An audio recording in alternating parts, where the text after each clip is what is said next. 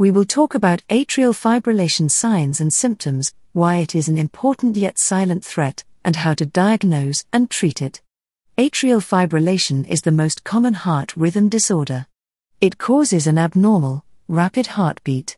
Atrial fibrillation is important because it increases the risk of stroke by about 5 times, and a significant portion of strokes are associated with atrial fibrillation. Stroke is one of the major causes of death and disabilities worldwide, and effective treatment of atrial fibrillation significantly reduces the risk of stroke. The most common symptom of atrial fibrillation is palpitations, which means a sensation of a rapid, fluttering, or pounding heartbeat. If a person has atrial fibrillation, almost 80% of the time they will experience episodes of palpitations. These palpitations can last for several minutes, hours, or even days. The more severe the disease, the more common the palpitations. People feel fatigue and unusual tiredness in 70% of cases with atrial fibrillation. In half of the cases, patients have difficulty breathing or discomfort during breathing, especially during physical activity or when lying down. Some patients experience feeling faint, unsteady, or near fainting episodes. In most cases of atrial fibrillation, blood pressure is increased in about 70% of cases, but it can be opposite and decrease if heart failure develops. In more than 80% of cases of atrial fibrillation, the pulse is increased to more than 100 beats per minute, and it can even reach 180 beats per minute or higher. Around 30% of patients with atrial fibrillation have no symptoms. Atrial fibrillation causes the upper chambers of the heart, atria, to beat chaotically and ineffectively, leading to poor blood flow. This stagnant blood can form clots within the atria, and if a clot dislodges, it can travel to the brain and block blood flow, causing a stroke. So, the manifestation of atrial fibrillation can also be a stroke. Sometimes atrial fibrillation occurs intermittently, which is called paroxysmal atrial fibrillation. Around 2 to 3% of people have such intermittent atrial fibrillation. This means we cannot always catch it on an ECG, but it's important because, even though it comes and goes on its own, it still increases the risk of stroke. That's why to diagnose this type of atrial fibrillation, we need a Holter monitor, which records the heart's electrical activity for 24 hours or more. When we measure the pulse during atrial fibrillation, it is irregular. This means some beats are strong, some are weak, and there is no consistent pattern to the timing of the heartbeats. This irregular pulse is characteristic of atrial fibrillation. Sometimes we have a pulse deficit, which means the heart beats faster, but we feel fewer pulses because the heart's contraction is not strong enough. This is called pulse deficiency. Now, let's explain how atrial fibrillation develops.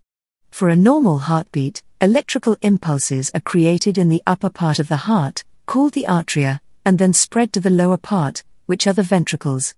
In the case of atrial fibrillation, instead of strong and rhythmic signal production, chaotic and irregular fast impulses are initiated in the atria.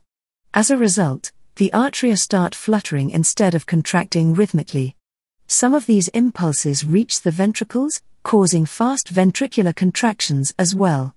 This is why atrial fibrillation causes a faster heart rhythm than normal. If we ask why these abnormal electrical impulses are created, there are several explanations. First and most common is hypertension. High blood pressure over time damages heart chambers, causes fibrosis and scarring of the heart tissue, and increases the risk of chaotic electrical activity in the atria. Around 30% of cases are caused by hypertension. The second most common cause is coronary artery disease.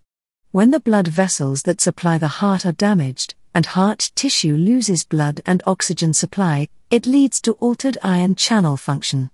The physical damage and scarring of the heart tissue cause chaotic electrical activity. One of the primary fundamental mechanisms of atrial fibrillation in many cases is the re-entry phenomenon.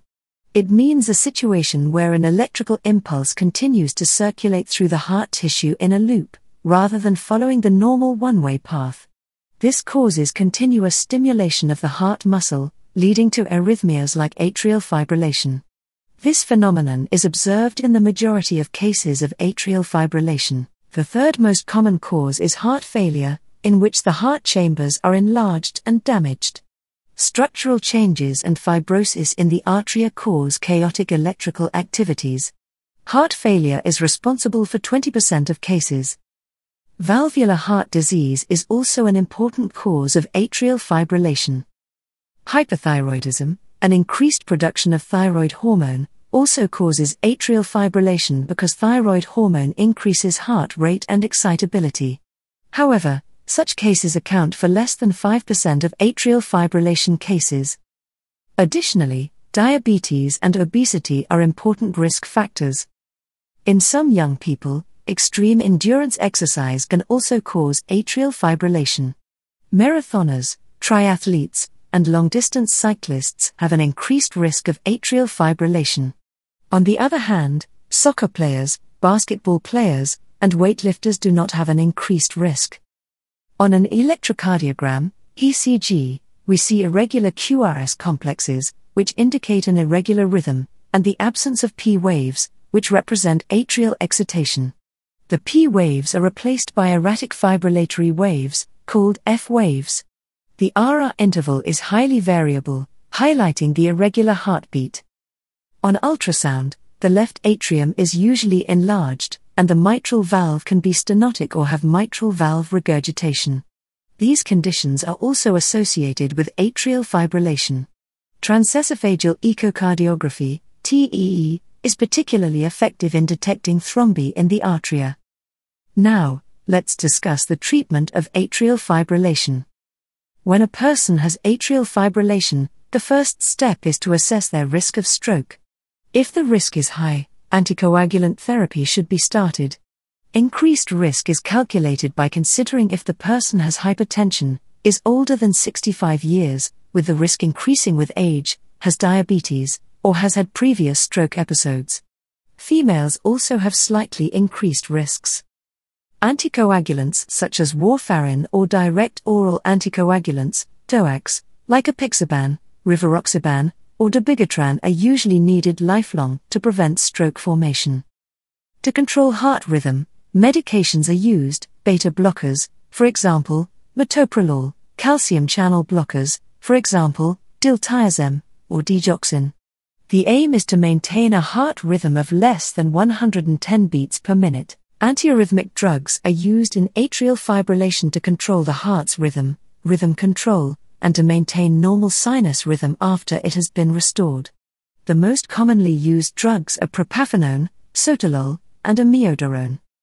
If medications are ineffective, electrical cardioversion is used. This involves using electric shocks to reset the heart's rhythm. Catheter ablation is a minimally invasive procedure to destroy abnormal electrical pathways. It is used for recurrent atrial fibrillation not controlled by medications. Effective treatment is achieved in more than 70% of patients if managed properly.